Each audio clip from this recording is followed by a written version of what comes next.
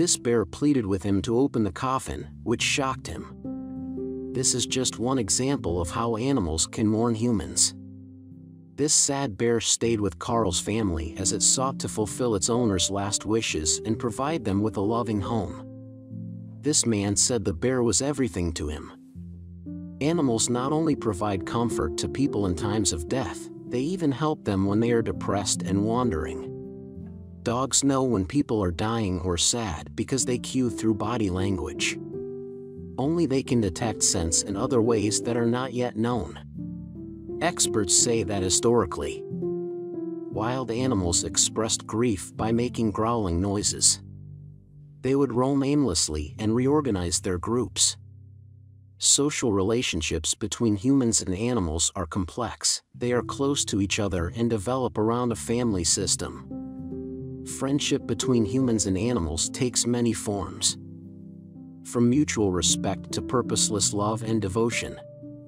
In today's video, we'll tell you the amazing story of a wild animal who has the same feelings as humans and who has shown great courage and devotion. Let's get started. This man came from a small town in Southern California where his parents became the owners of a fairly large piece of land after the fall of communism. At that time, they farmed a small tobacco plant. When Carl was a boy, he still helped out on the farm. In fact, he didn't have any time to himself because the farm was very busy. It was harvest time, and he needed to feed the animals or manage the factory business. Carl's family ran a farm, but he couldn't take it anymore, especially when he heard all the stories from his friends at school. He went to a neighboring town where he had to work while other boys could read and play or watch TV, so he decided that when he grew up he would leave the countryside to study and experience city life. His parents got upset at the news and forbade him to leave and said he had to stay with them and continue to help them. They cited his brother Paul, who dropped out of school at age 16 and worked with them on the farm, as a role model. However, Carl did not intend to stay in the countryside, so he ignored these words. He was upset because he wanted more out of his life. One day, after his family had gone to church, he snuck out and hitchhiked to Chicago. He only left a letter to his family saying he had gone to college, and he didn't even write where he had gone. Although he was quite nervous, the end of town was his school. The place he went to school was the biggest place he had ever seen, so he was happy with his decision. Carl understood that it wasn't going to be easy for him, but he wasn't going to give up and was prepared. When he arrived in Chicago, he knew he had to earn money, and that's actually why he left. He was proud and started asking strangers for some change, knowing he had to earn it and go to college. However, on his second day on the street, he was approached by a man named Charlie, who was surprised that Carl was asking strangers for money when he was so old and energetic, so he asked Carl why he was doing it. When Carl was honest about his plans, the man was so moved that he offered Carl a job and a house. When Carl heard the news, he couldn't believe it and was even moved to tears. He quickly started working and used the money he had saved to rent a studio apartment. Afterwards, he pursued his economic and legal studies.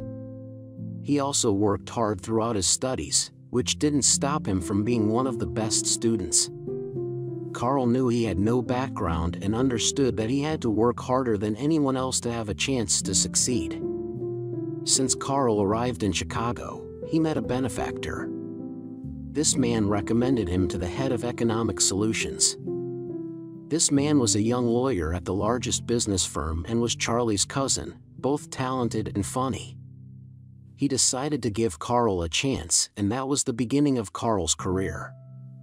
He was very successful during this time, but he didn't keep in touch with his family and didn't even know what to say to them. He was very successful and didn't feel he owed his parents anything. One day, however, a phone call surprised him. When Carl picked up the phone, his brother Paul spoke up. It turned out that some of Paul's friends were in Chicago and had seen an ad for the economic solutions company where Carl worked, so he immediately told Paul, who after some thought decided to contact Carl, who gave him the sad news that their mother had died 2 years earlier. Their father also passed away 2 days later after their oldest son ran away. For a successful man, this was quite a blow. Although he had been preparing for the situation, after 15 years of no contact with his family and not really knowing his brother, he asked Carl to come to the funeral. Who was a little scared, but agreed. Carl got married and had a child. He decided to go home alone because he was afraid of what would happen afterwards.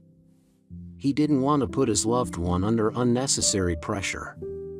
When he returned home, he saw that the farm had not changed and he could even see signs of what had happened long ago. Virtually everything was just as Carl remembered it, and he was welcomed by Paul, who told Carl what happened after he fled to Chicago. As Carl expected, his parents did not accept it and just thought for a long time that it was only temporary. They thought that when Carl went through difficulties because of his decision, he would return home like a dog. However, a few weeks passed and they accepted the reality. His mom was devastated and regretted not even being able to say goodbye to him when she was dying of cancer. After her death, their dad was unable to work, so Paul took on all the responsibility. Their father didn't care about anything but his big pet, which was a bear. That bear saved him from potential death. In the forest, a wounded bear was named by him after his son. After that bear was like a son to him, and he paid more attention to that bear than Paul, even showing the bear to humans. The bear was very sad since the death of their dad. That night, Carl told Paul about his life and the problems he was facing, after which he drifted off to sleep. When he woke up, he was locked in a wooden coffin and felt his father's ashes, which Paul had shown him the day before.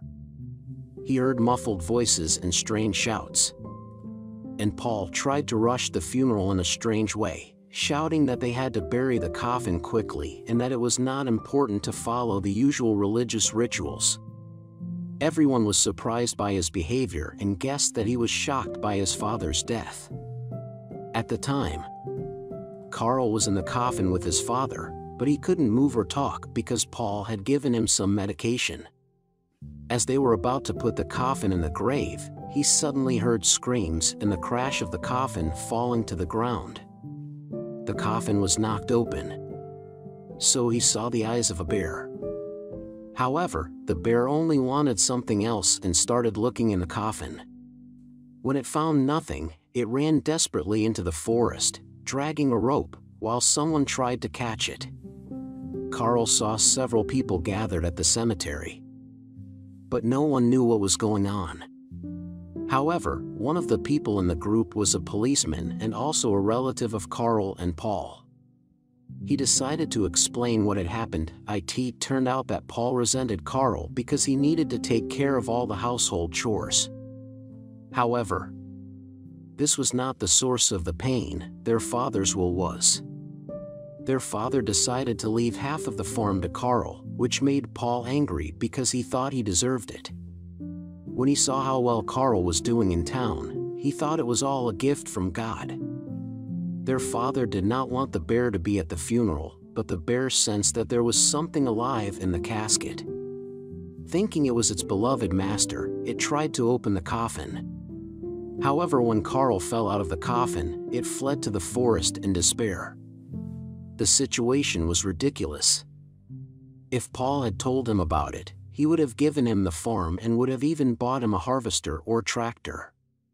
He had an independent life in Chicago, a wife and a baby on the way, so he had no intention of staying in his hometown. He had a bad impression of the place and just wanted to leave. Especially after what Paul did, he decided never to come back.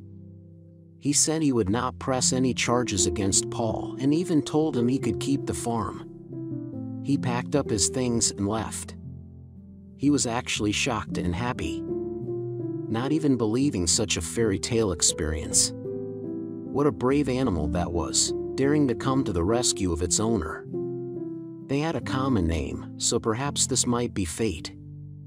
There are many debates about whether animals have the ability to express grief. Studies in evolutionary biology, cognitive biology, and social neuroscience say they favor the view that many animals have rich and deep emotions. People with companion or service animals strongly believe that animals can express many emotions, such as fear, anger, shame, excitement, and sadness. Historically, wild animals have been known to express sadness by making howls, wandering aimlessly, and reorganizing their groups. Humans and animals have a complex social bond. They are close to each other and develop around a family system. Animals see humans as part of their group. This bond provides safety and security for family members and their pets, as well as protection for humans.